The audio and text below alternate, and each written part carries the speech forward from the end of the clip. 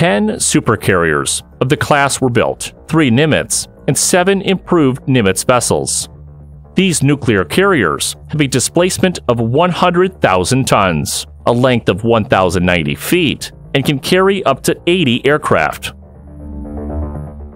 Typical options for the aerial fleet are the FA-18EF Super Hornet multi-role fighters, the FA-18C Hornets attack aircraft, etc. The improved Nimitz operates with 60 aircraft and helicopters in standard conditions.